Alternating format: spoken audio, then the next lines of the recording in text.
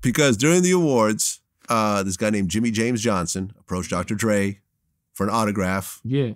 Dre declined. He punched Dre. Yeah, I think Suge definitely sent him. Yeah, Suge sent him. He came with Suge, like I said. Yeah, Suge I actually talked to the dude. Yeah, Suge sent the guy who... A word, what'd he say? It was sort of a convoluted story, man. What it was like he came with Suge, but apparently he had some sort of weird beef with Dre over something petty from back in the day. Suge sent him. But he came with Suge. Like, you know what I mean? He should have told you the truth. Suge sent him. I don't know if it was the truth. He asked for an autograph, but Dre did his thing. Dre punched him back, but then at that point, all hell broke loose. And Young Buck ended up stabbing the guy. Allegedly. No, that's not what happened. No, Buck had a fork. That man got stabbed in the chest. With a fork. Well, he got stabbed in the head with a fork. Whoever stabbed him in his chest, I'm not saying no names, but his lungs collapsed damn near. Okay. He got stabbed in the chest because, like I said, we had 15 knives. I'm not saying I did it.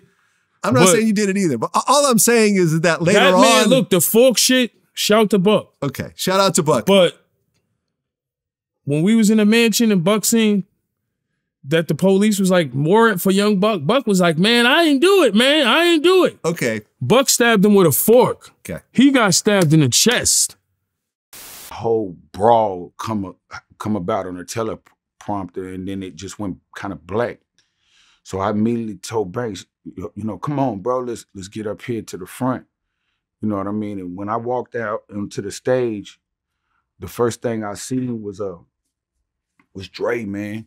You know what I'm saying? I wasn't even aware of whatever punch or the guy, whoever walked up and hit Dre or however it went. I just seen Dre doing his shit, you know what I mean? Going for what he could, you know what I mean, at the time. But I just seen him getting down, you know what I mean, with a motherfucker.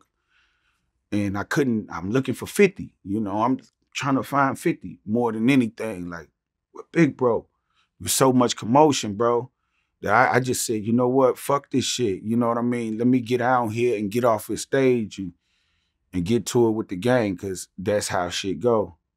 And in the midst, you know what I'm saying, I seen a motherfucker having Dre kind of in a fucked up position, like where Dre was handling this shit, but it's only so much you can do with a motherfucker, you know what I'm saying, that's your same size or bigger.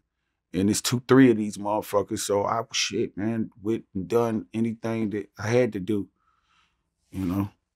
And like I say, after whatever went on, man, I had a fork in my hand, you know?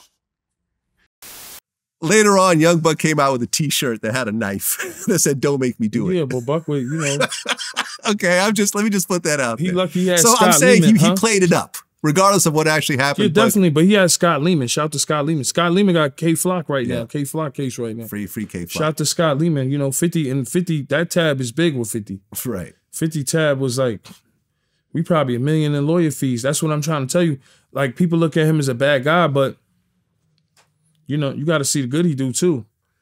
Because that tab was 50 tab, Scott Lehman, that he took care of Buck. And Buck ended up essentially getting, you know, probation. Definitely. Shout out to Branson Cognac. Shout out to We Working. My Strand Passport Boys, we coming soon. The Loyal mixtape, too. Got to talk about that.